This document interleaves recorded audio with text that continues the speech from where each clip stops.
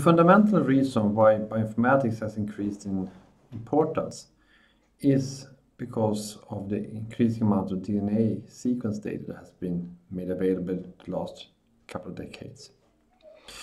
And this has been possible through a revolution in sequencing techniques.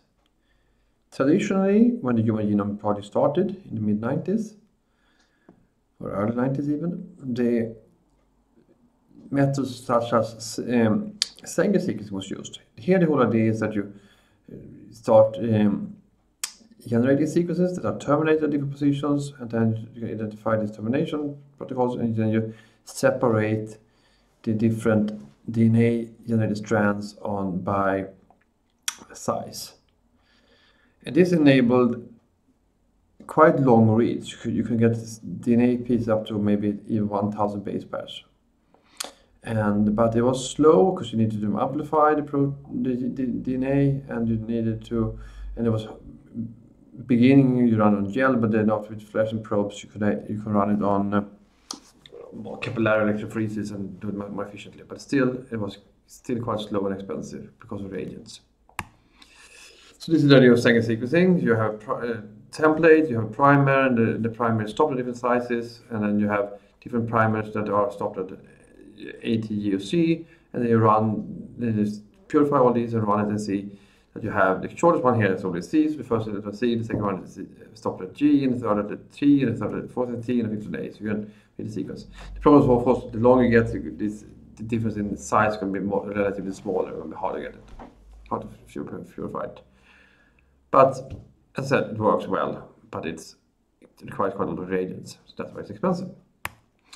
The second generation sequencing, or the next generation sequencing, like developed by 454 and other methods like empire sequencing, here the idea is that you basically you could use some microbeads or something to amplify DNA much more efficiently.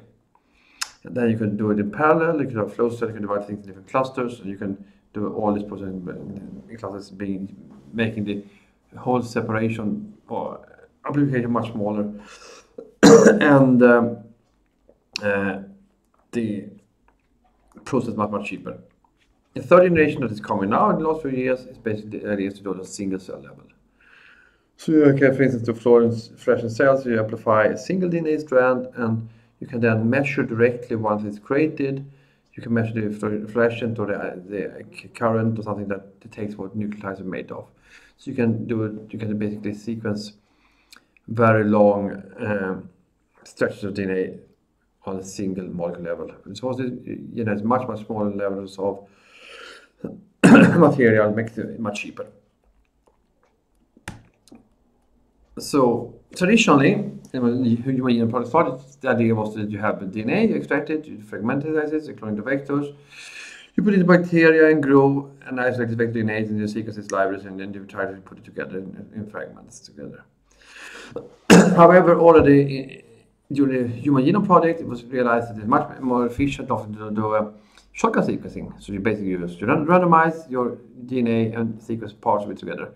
And particularly if you do things like you do purify shotguns, so randomized parts of DNA, not randomized, but randomized cut-offs of DNA that are of a quite standardized length, and you sequence the beginning and end of it, you can use this very much for efficient assembly of the genomes. And as I said, the major revolution of all these techniques has come to the major cost. So this is a cost of, since 2001, the cost of sequencing one human genome. In 2001, it was about $100 million, and now today it's less than 1,000.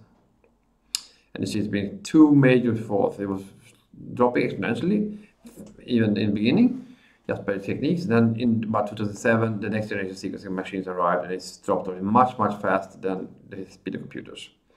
And then actually in 2015, recently, with the arrival of third generation sequences, it has dropped another exponential speed again. So today, sequencing of genomes is not only used for determining the sequence of the genome, but also for many other things like studying expression analysis by doing sequence of the RNA, the mRNAs, search for mutations. You can think of the exomes, the cDNAs. You can do metagenomics, which is actually sequencing not a single organism, but a whole ecology of organisms. You can, for instance, sequence all the bacteria in the gut or in the mouth or in the soil or something like that. And in addition, there are a lot of other techniques like ChIP-seq and so on that are used in sequencing to study other phenomena in biology. So today it's important to remember that sequencing is actually often much cheaper than anything else you can do in the lab. So if you can transform a problem into something that's based on sequencing of the DNA or RNA, that is certainly going to be the most cost-effective way of studying your problem.